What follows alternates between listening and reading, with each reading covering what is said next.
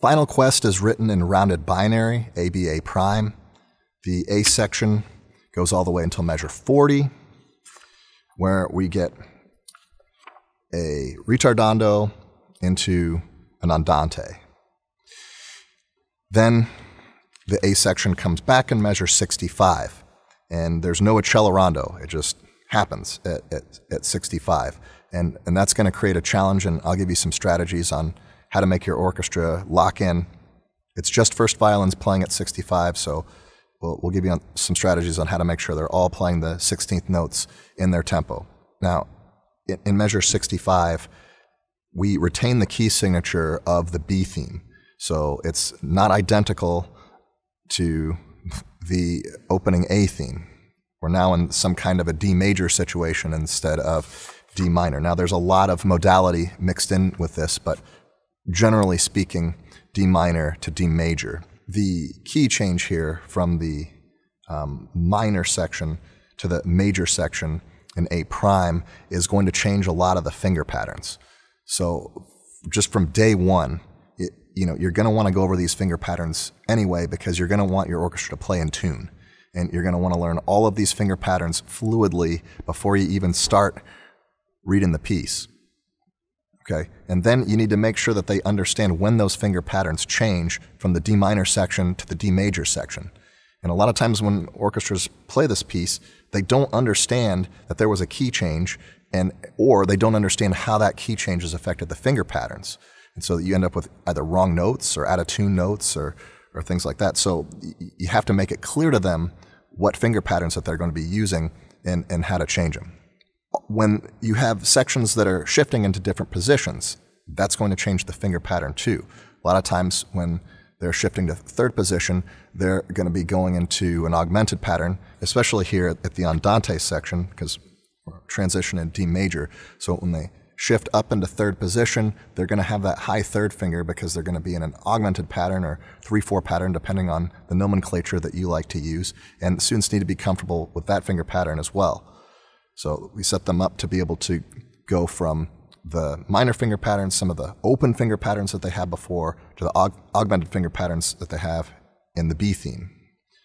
Now, these augmented patterns are going to stay the same when the A theme returns at 65. And we need to make sure that they're still playing those patterns, same patterns in first position, same patterns in third positions, and make sure that they understand which pattern to use and that they can do those in tune. All right, so key changes in the piece can create problems. It can create problems with wrong notes if they miss the key, and it also can create problems with the intonation if they are playing a piece of music and they're not comfortable with that finger pattern. They didn't practice it as much as they did. When you are rehearsing a piece of music, a lot of the times, just, let's start at measure 1, you just go. And so they get a lot more repetition with the A theme in D minor than they are with the A prime theme in D major. And so you get there and it's like, why is this so out of tune? It's not just because of the key change, it's because of the rehearsal sequence. So make sure to spend just as much time on A prime as you do on A, and that they make the adjustments to the finger patterns.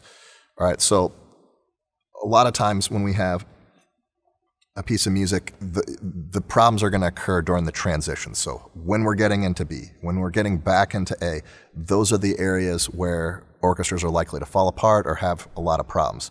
So make sure that you work those more than the thematic stuff. Okay, so let's take a look. When we're getting into 40, we have a ritardando. Okay, so the tempo's slowing down, and then we're in at 40. And this is fairly easy to set up again because, seconds in the violas, you can be patient with that ritardando. It's not going to slow down right up front. But on beats 3 and 4, it's all first violins playing the eighth notes, and everybody else is sustaining. And so you only have to worry about one section following you until you get the tempo established at 40. Now, when things are written this way, you got to be able to interpret it a little bit. You have to say, okay, are we slowing down to 80 from 110 to 80? That's 30 beats per minute. It's not a lot. Okay, or are we slowing down beyond 80 and then new tempo change at 40? So you slow down from 110 to, let's say, 58, and then 80 in measure 40. Is that what you want? So you got to make an interpretation there and make sure that you do it the same way every time. Don't say, oh, let's play with it this way. Oh, let's play with it that way. Make up your mind and do it that way so that there's no confusion about that, how that transition is going to happen. Now, this is a lot easier than the next transition that we're going to have, getting into the A theme again in measure 64. Okay, and this is because there's no accelerando. First violins just have to be able to find the tempo at measure 65. Okay, so the way I like to do this is I like to use what's called passive conducting. Okay, so if you're a conductor, you don't have to conduct every beat. You're not a human metronome. Okay, you have some flexibility, and you can give the students what they need, and you don't have to give them stuff they don't need. Okay, so what they don't need is they don't need you to beat 1, 2, 3, 4, and then guess the new tempo. It's not as clear. So you can use some passive conducting on beat 3 and give a prep beat into the new tempo. Okay, so it's 1, 2, 3, and then give the new tempo that way. Now, you also want to make sure that when you're doing this, that you turn and look right at the first violins and you cue them right in when they're supposed to. Lots of eye contact. Don't bury your head in the score. Don't have them bury their heads in the music, okay? They're sustaining a C, okay? Okay, you know what's coming. It's still C, and then, then they got the Ds. It's easy to memorize it, they can watch you. But they can watch you, but you can also be clear. Okay, so towards the end, the final 4 measures, we have a rallentando leading into the final 4 measures of the piece here. And this can be even trickier because, you got to get your cellos to establish those 16th notes, but there's a lot of rhythmic stuff here that can get all messed up too if you don't get the tempo established. So same kind of idea at 94, use your passive conducting, okay?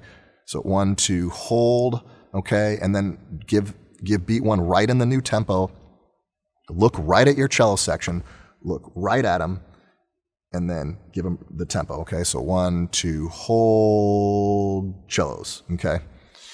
And that's what's going to make the cellos come in right, and everybody else can lock in to their subdivision of the beat to find where the and a 3 is. Getting back to this andante section again, the transition is usually not the problem. However, you'll hear orchestras in 42 and 43 where those 16th notes just aren't established and you end up with phasing problems. A lot of times they'll end up rushing through there. And you got to ask yourself, well, why is that? Is it the transition? No, it's not necessarily the transition. It's the bowing that happens in 40, 41. Cellos and basses have these whole notes here in 40 and 41, and yet at 42, they have 16th notes. Now, if you watched my video on the détaché 16th notes and how to set those up, and I hope you did, it's important that everybody in the orchestra plays those in the middle of the bow. Now, they're not likely to get back to the middle of the bow on a whole note up bow. So what we have to do is we have to use a lighter, faster bow in measure 40 on that whole note, and then a heavier, slower bow in 41. And it doesn't have to be too heavy because we're mezzo piano here. We are phrasing up here because we got a 4-bar phrase from 40 to 44. So, you do need to use some phrasing here. That whole phrase is mezzo piano, not just, every individual note in the phrase. The entirety of the phrase is mezzo piano. So we got to keep that in mind too. But the goal is to make it back to the middle of the bow for 42, and we got to slow the bow down and use more weight to do so. Okay, same thing in measure 46. We've got this whole note. We're going to use the same bowing strategy here to make sure that we're in the right part of the bow and that we can continue the phrase. Now, with this phrase, it's written backwards of the first one. First we're crescendoing, and then cellos and basses come in, and then there's a 2-measure diminuendo, whereas here, we got two measures, and it's not indicated what they do. But then, they want the cello bass to crescendo for a measure, and then it's only 1 measure now instead of 2 measures. So we have this asymmetry here. So that's very interesting. So the way you phrase that, is going to be kind of up to you. But make sure that you pick a way to do it. Don't just play everything so stale and stagnant. Find a phrasing scheme, write it in, and make sure that all of your students have it written in as well. All right, moving on ahead. In the B theme. And the reason why I'm spending so much time on the B theme is because, the material in the A themes, although they're in different keys, it's similar material. And so if you play through the piece and play through the piece and play through the piece, you're going to get more repetition with that material in the B theme. So it's important to figure out what the challenges are in the B section, sorry, I've been saying B theme, B section, so that the students get enough exposure to where they can make it sound just as good as the A sections. So here in 52, 53, similar thing. We got to make it back to the middle of the bow. However, in 53, it's half notes instead of whole notes. So we got to think similarly to what we did with the whole notes. Faster, lighter down bow, a little bit heavier up bow, so we can get right back to the center of the bow in measure 54. Now our dynamic level has changed also. We're now piano instead of mezzo piano. So we also have to take it down, use a little bit lighter bows on both notes. But the students just need to manage their bow distribution and make sure that they're where they're supposed to be in 54, 55. Okay?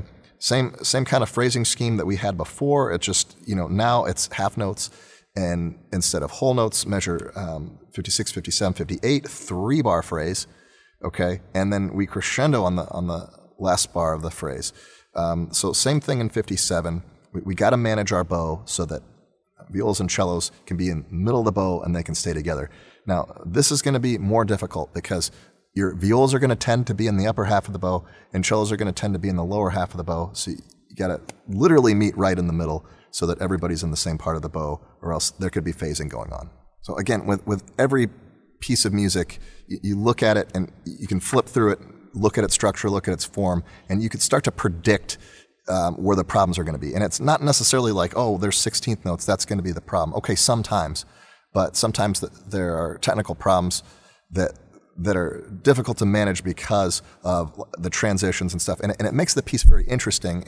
And if you have a piece that's just completely straightforward, it can be kind of boring. And one of the things that attracts people to this piece is the complexity that's used to write it. And that's what makes it fun. And that's what, draws many string orchestras to play this piece. But you gotta manage that, It's got a lot of contrast. You have to manage the contrast. And so pay attention to those transitions, particularly, before the end, to make sure that's managed very well.